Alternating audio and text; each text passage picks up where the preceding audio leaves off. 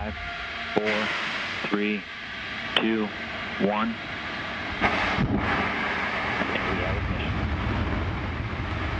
And we have liftoff of Antares, the devoted for 3 missions that brings Cygnus on its 3rd CRS mission to the ISS.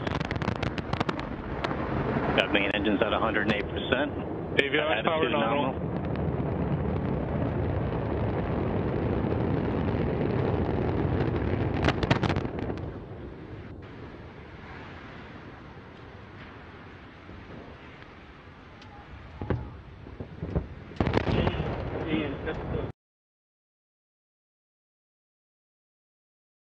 The possibility that trouble may develop with the Atlas or the Redstone during the countdown or during the takeoff is looked squarely in the eye by the astronauts and the engineers behind Project Mercury. This booster was not a Mercury vehicle, but imagine the worst possible situation for the astronaut, that his capsule is now mounted on top of this Atlas. The escape rocket takes the capsule away from the booster.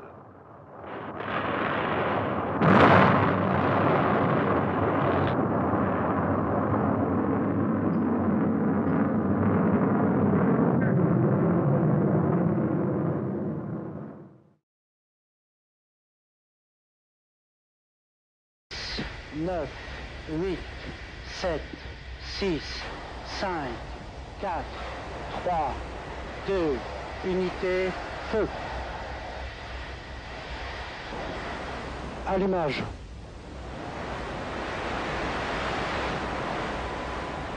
Décollage.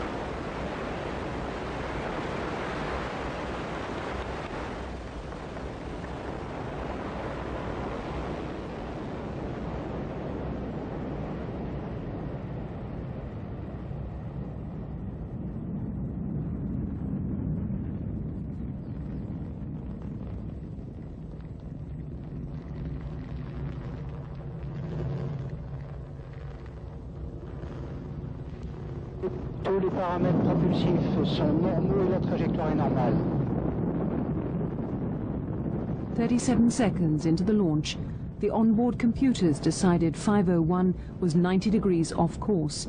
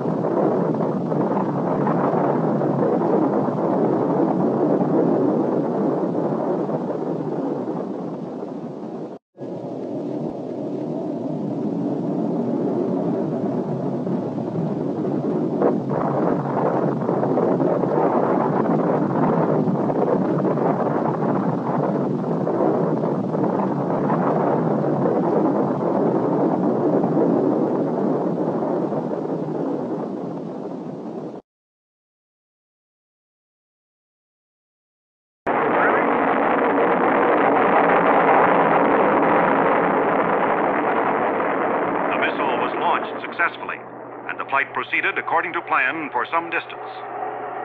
During this time, the missile was stable in pitch, yaw, and roll.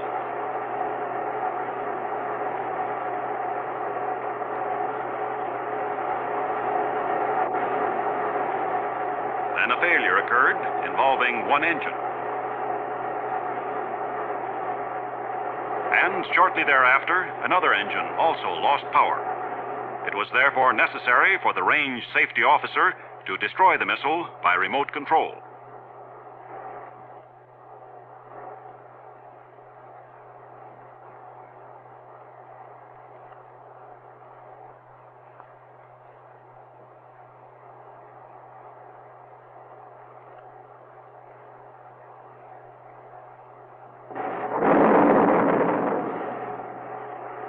Debris from the missile fell on the test base and in the sea just offshore from the base.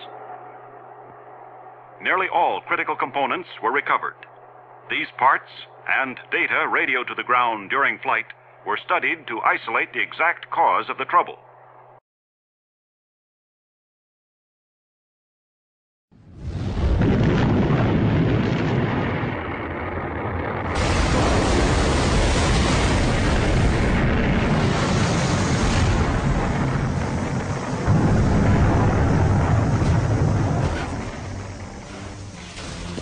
1 in 5 Titan rockets fail.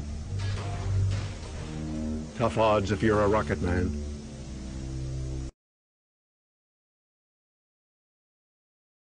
Minus 10, 8, 7, 6, 5, 4, 3, 2, 1. Ignition sequence start and liftoff of the SpaceX Falcon 9 rocket, adding to the International Space Station access for future American rockets. And Falcon has cleared the tower. Stage 1 propulsion is nominal.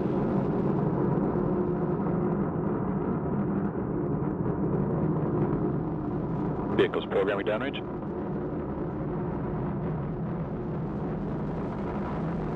Stage 1 propellant utilization is active.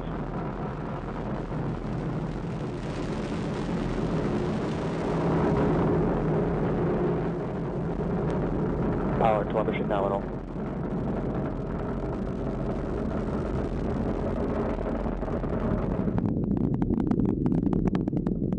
Power and telemetry remain nominal.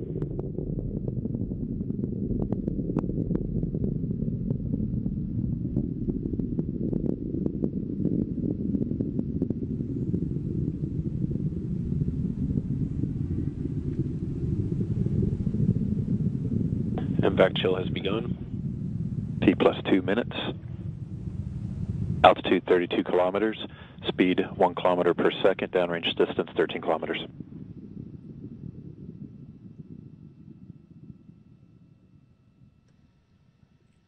Data coming back shows vehicle on course, on track.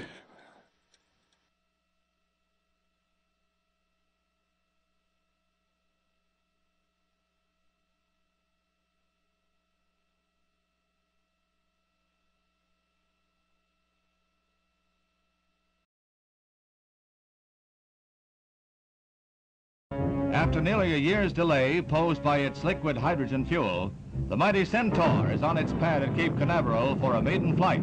It is to be boosted into space by an Atlas for a 15-minute flight, a flight scheduled to study the performance of the temperamental hydrogen fuel. The Centaur is designed to put a payload of more than a ton on the moon or 1,000 pounds in the vicinity of Mars or Venus. The first few seconds of the shoot go without incident. The Centaur climbs to 30,000 feet, then malfunction.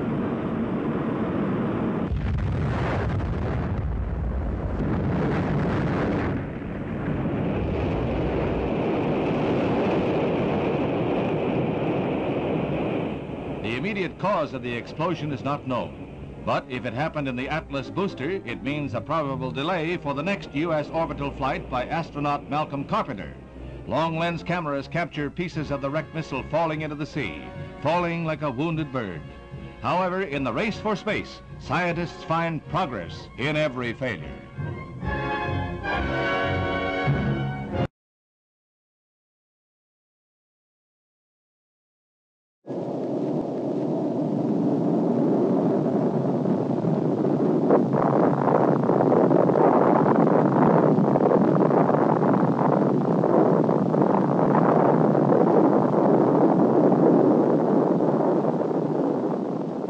This is not a common occurrence. In this case, there were no human casualties.